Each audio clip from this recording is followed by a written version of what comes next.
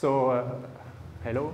So recently it occurs to me that the notions of telicity or atelicity could be interesting notions to distinguish between different kinds of AI. So I wanted to discuss these notions with you and know what you think. So I will first give a definition. So the terms telic and atelic, they are not jargon. They are usual words that you can find a definition in any dictionary. You probably have heard of them before. It's usually used in linguistics. So a telic activity, it comes from the ancient Greek telos, which means goal. So a telic activity is an activity oriented toward completion of a goal. And it stops when the goal is reached. So we could call it a hard goal. It's a specific state of the world that we want to reach. An example telic statement in linguistics would be, John built a house. So when the house is built, the goal is reached, the activity stops. It's a telic statement. On the contrary, an atelic activity is a non-completable activity. There is no completion criteria. The activity stops for reasons external to the activity itself.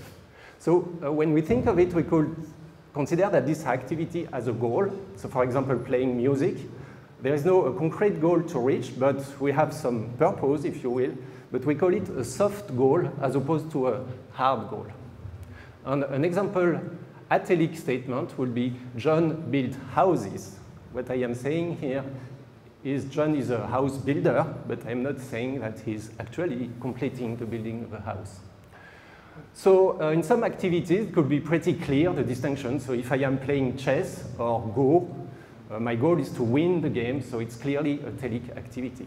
In some other activities, so for example, if I am playing music, it's clearly an atelic activity. I am not doing it to reach the final note. But there are some activities in between that are not so clear. So for example, if I'm saying I'm cleaning my house, I could clean it to reach a state in which my house is very clean and I am done. Or I could be just performing routine tasks to clean my house.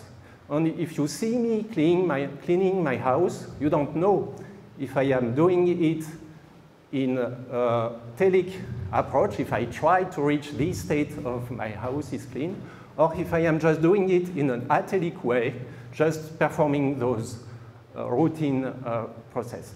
So in fact, it depends on the algorithm that I am using when I am cleaning my house. So I think it makes sense to talk about telic algorithms and atelic algorithms. So let's see how it could apply to algorithms. So when we are doing problem solving on graph exploration, it's clearly telic. I have this quote from Newell and Simon, famous paper on symbol and search. A physical symbol system exercises its intelligence in problem solving by search. That is, by generating and progressively modifying symbol structure until it produces a solution structure. So when I get the solution structure, I reach my goal. So it's clearly a telic activity.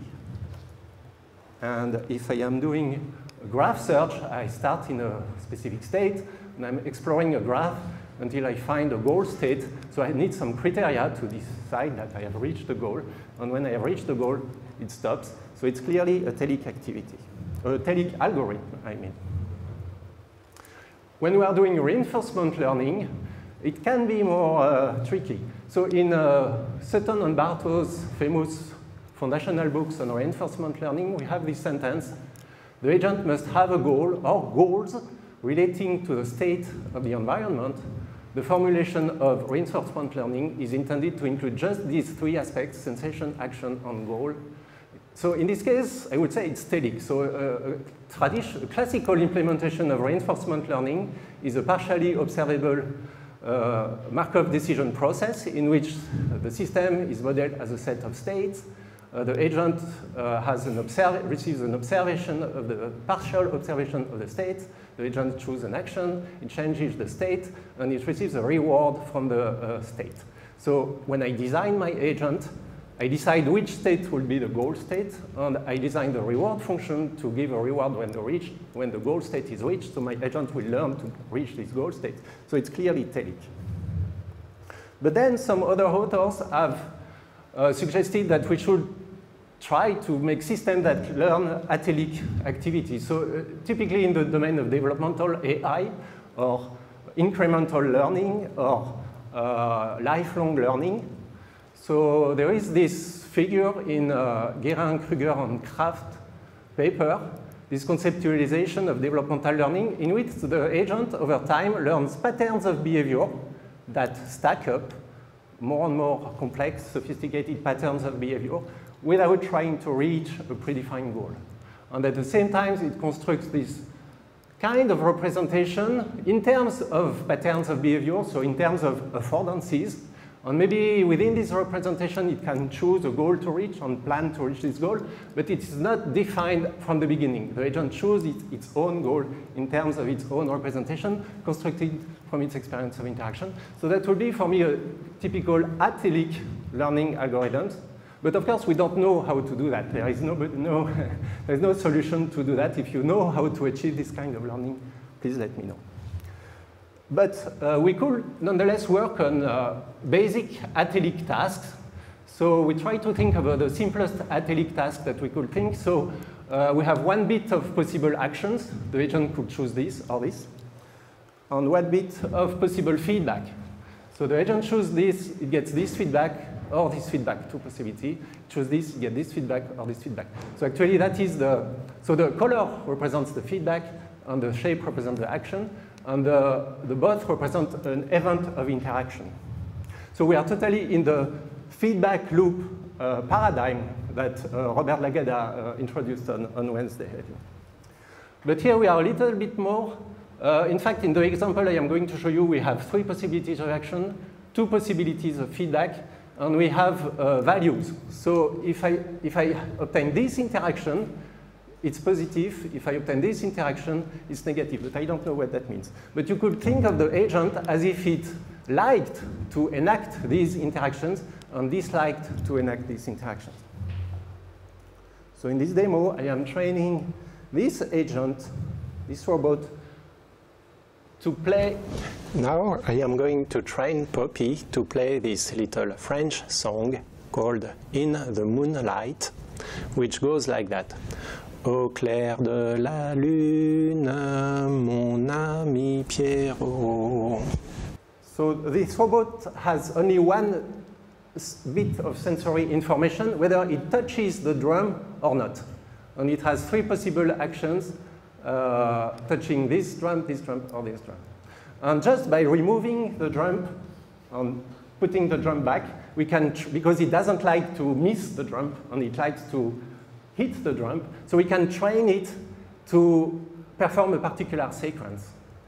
And it's a bit challenging because we don't say when the music begins and when the music ends. It has to learn on the go. So because I am limited in time, I have to jump to the end. So just by removing or putting the drum, we train it to enact a particular sequence. And after maybe 100 of steps, between 100 and 200 of steps, it will learn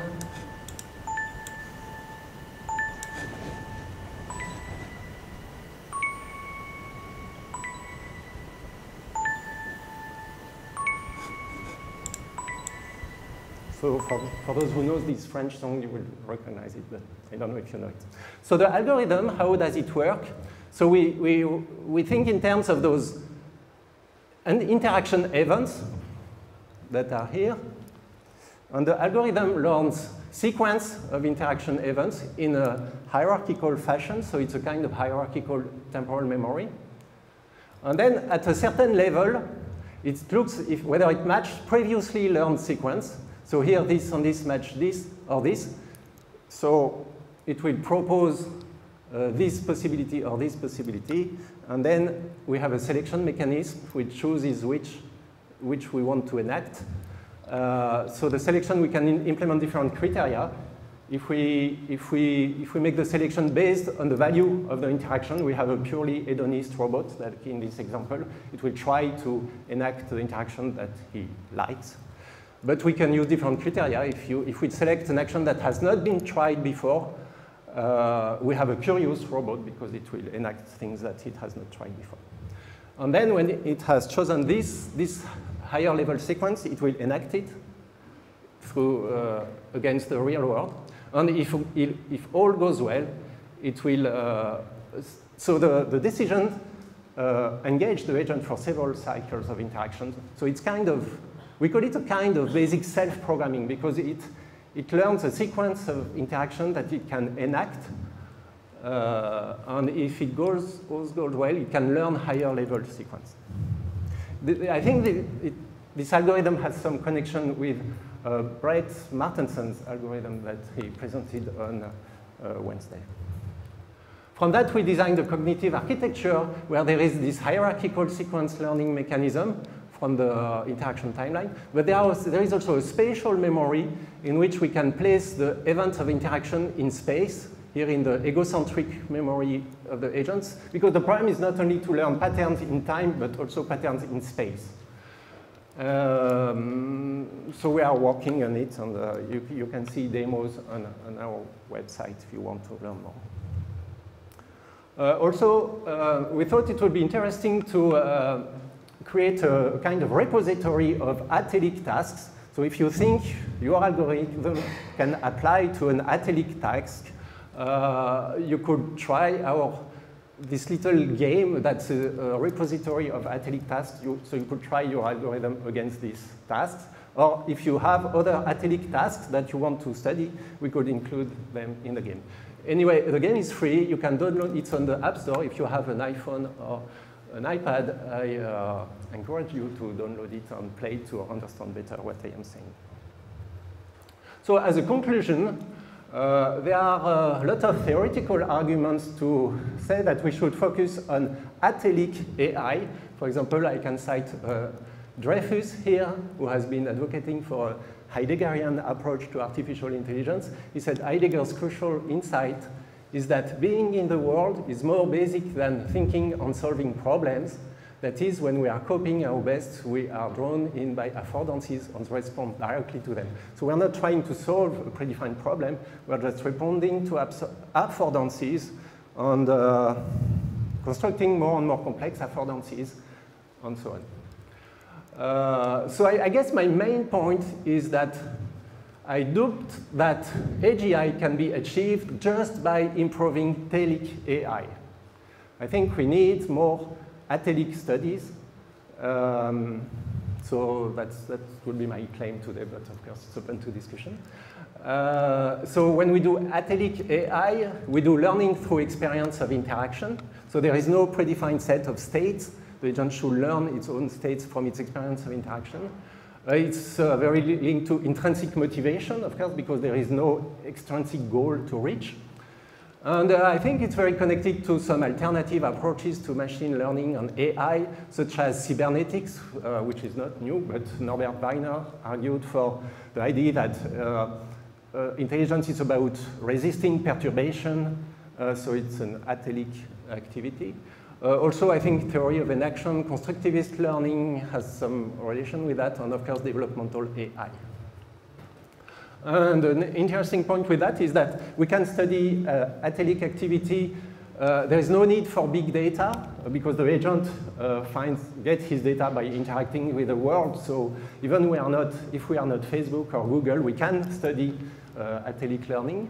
And we don't need also high computational power because apparently animals, even small animals, can learn Atelic activity without high computational power. So it's a very stimulating research for young researchers. And the next presentation will be my students who work on that.